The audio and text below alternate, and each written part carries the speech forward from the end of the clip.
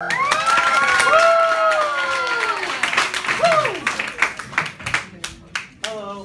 I'm a weirdo, so just laugh at me. I mean, seriously. I'm not very funny, just funny looking. Yeah. Sorry. No, then, because I really wanted to do this forever, I mean, I'm sorry if I'm messing up your board, but... Okay. Now then, see if I can write properly. No. Okay. I cannot write at all. I am sorry. It's all this walking around, you know? We're on edge. Michael's here. Yeah. Of course I am still here, so.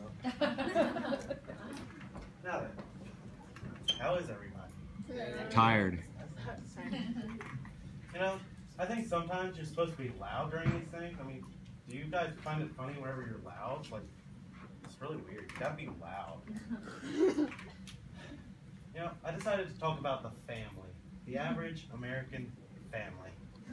Because let's face it, they're all laughing stocks. So. We can just start off with my family, okay? I mean, whenever my parents get into an argument, with me, of course, you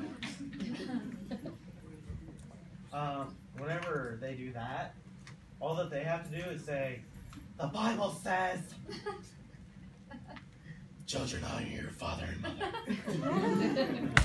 Well, perhaps you should read 2 verses after that where it says, parents, do not provoke your children to anger. Preach what you can. Only I would read that, though. Parents just see that and they're like, the Bible says that?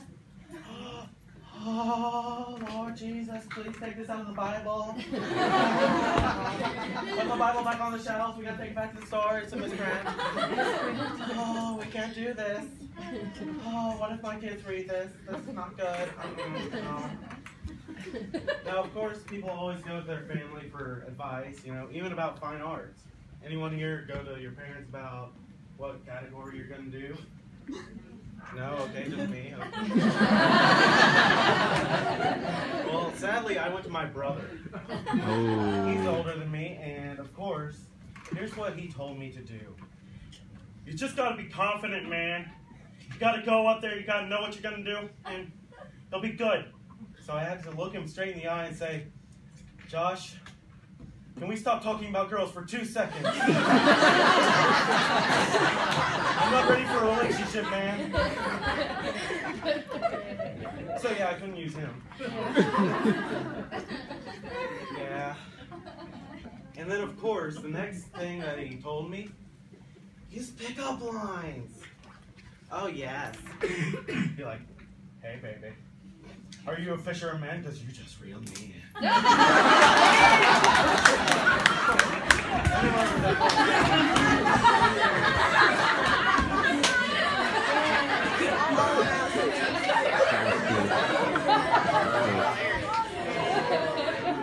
Then whenever they call the cops, you just bring Starbucks. I mean, seriously, that works every single time. I mean, Starbucks, just the best. You know, as long as you don't dump it on them. You know. Then you just get in a lawsuit. It's happened 20 times now. Well, thank you all. It's been a pleasure.